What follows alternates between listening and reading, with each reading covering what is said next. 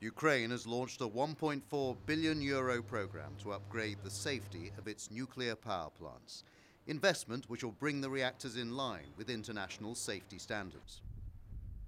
The European Bank for Reconstruction and Development, or EBRD, is combining with Euratom, the European Atomic Energy Community, to support this programme. Nuclear safety is of the utmost importance for the whole continent.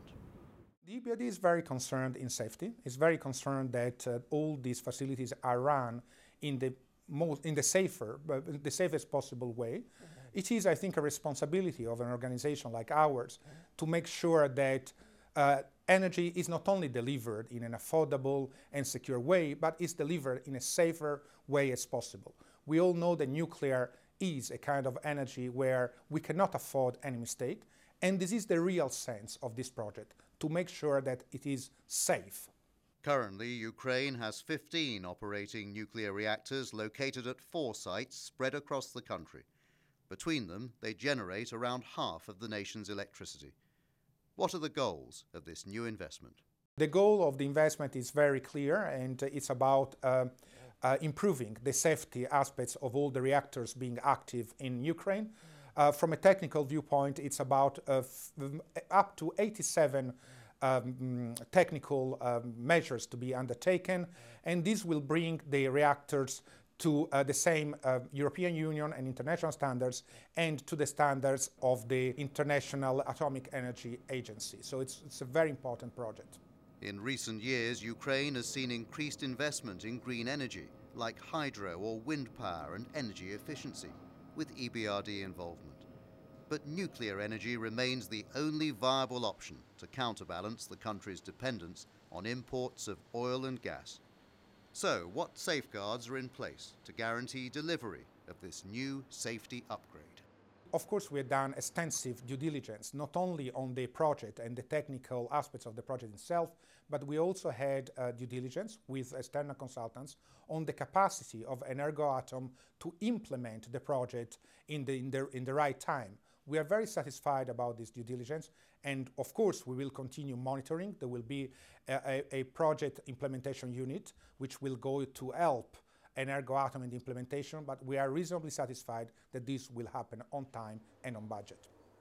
The engagement of the international community will include continuous monitoring.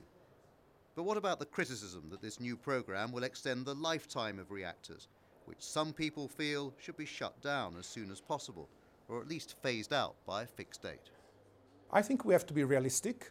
Nuclear energy represents 25% of the capacity, of the installed capacity in Ukraine, and it represents around 46% of the energy being generated in the country. This is not a project about extending the life of the reactors. The decision to extend the life belongs to the sovereign, belongs to the country. This is a project about making sure the reactors are as safe as possible. And you always go back to the example, would we do that even if these reactors were shut down in 1 year? Yes, we would, because we cannot take the risk, even for 1 single year, that something goes wrong. So we concentrate very much on safety, and it's not important about how long the reactor is going to stay. It's important to be as safe as possible. And the EBRD isn't just investing in the nuclear safety upgrade. The bank is also funding more renewable power sources. The EBRD is extremely committed to develop renewables in Ukraine. We have financed and we have helped in the development of the renewables law and the tariff setting mechanism for renewables, and we've been the first investors in 3 renewable projects, two of them in wind farms and 1 of them in solar.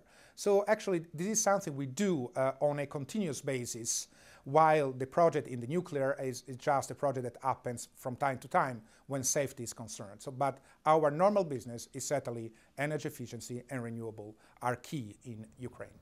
The nuclear safety upgrade is scheduled to finish by the end of 2017. That Ukraine will then be able to comply with international standards in nuclear power generation with EBRD help represents a milestone for the country and also for the rest of Europe.